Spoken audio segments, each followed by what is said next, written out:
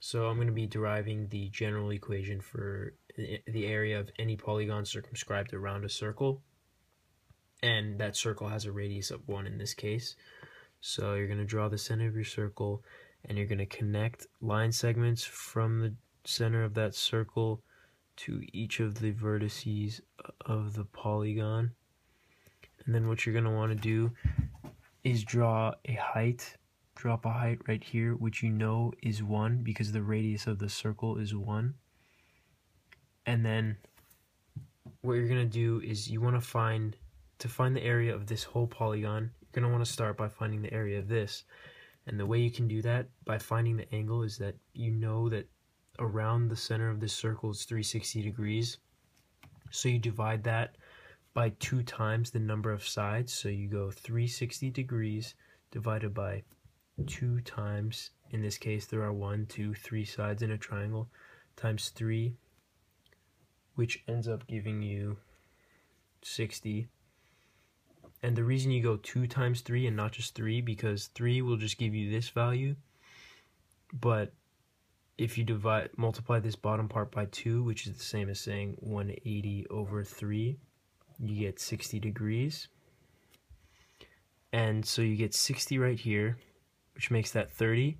And when I first did this, my general tendency was just to use the special right triangle relationships, which isn't actually a great idea because that won't work for every single polygon past, I think, the first 2, because when you drop this height, it just doesn't form perfect ratios anymore. So you're going to want to use the trigonometric ratios, because right here, you know, because this height is 1, you know the tangent of this. To find the area of this whole triangle, you're going to want to find 1/2 base times height, obviously. You know the height that we dropped is 1, so that just goes away. So you get 1/2 of the base. Now the base, you're going to want to use this angle right here, the 60. And because the tangent of it is opposite over adjacent, which is the 1, so your opposite over adjacent, which is the tangent, is going to give you 1/2 of the base. So you need 2 of these to make the full base. So the base in this case, the base is tangent of 60 degrees. But like I said, you're going to want 2 of those because you have 1, 2, because you're trying to find the area of this whole triangle right here. And then this just cancels out to give you tan 60, which is the area of this triangle. So every time, so right in this case, you're going to multiply that by 3 sides. That's the number of sides because that's the number of triangles you have. You're going to have 3 tan 60 is the area of this polygon, this triangle. And then for the square, you're going to draw your segments to the vertices. You're going to do the same thing in dropping a height, knowing it's 1, and then we're going to do 180 divided by 180 divided by n, which is the number of sides, 1, 2, 3, 4. 180 over 4 is 45 degrees. And so you know this angle right here is 45. And again, you might think to use special right triangle relationships, but it's better to use the trig using this.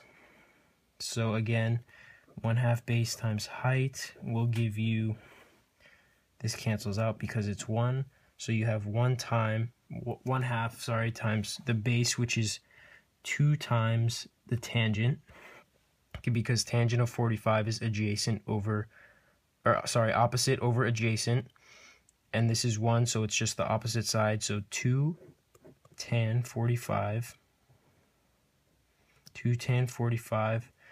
times 1/2 of the height, which is 1, gives you the area of this small triangle. So these cancel out, and then you multiply that by the number of sides you have, which is 1, 2, 3, 4.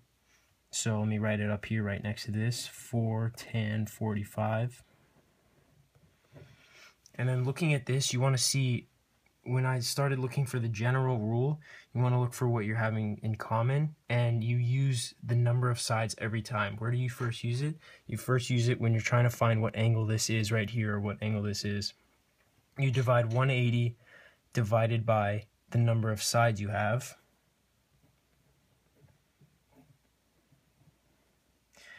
And that gives you this angle. And what did we do with this angle? We took the tangent of it.